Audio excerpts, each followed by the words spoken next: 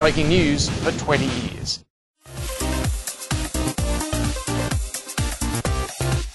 Welcome back to Your Money, Your Call, Retirement or Super Thursday, as we like to call it. Joining me tonight on our expert panel is Terry Purcell, who's partner at RetireLaw. Welcome back to the program, Terry. Now, Terry, let's just start with the basic stuff. Powers of attorney, what does that involve, or what specifically is it?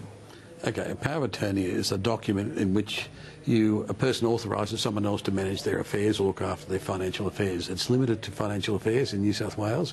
Queensland and some other states have documents that they can authorise someone to look after health and welfare as well as finance. But in New South Wales, the enduring powers of attorney, as they're now named, are specifically directed towards someone's financial affairs. In terms of the situation you spoke about before, so the power of attorney could conceivably cover your ability to control someone's superannuation as well.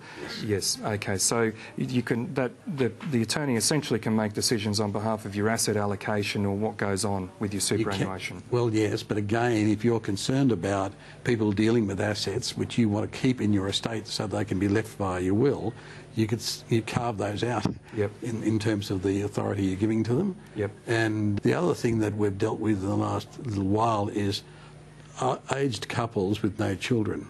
Yep. And we've come up with some quite specific specifications as to how they're to be cared for and how their funds are to be allocated for their personal benefit and what sort of accommodation they have.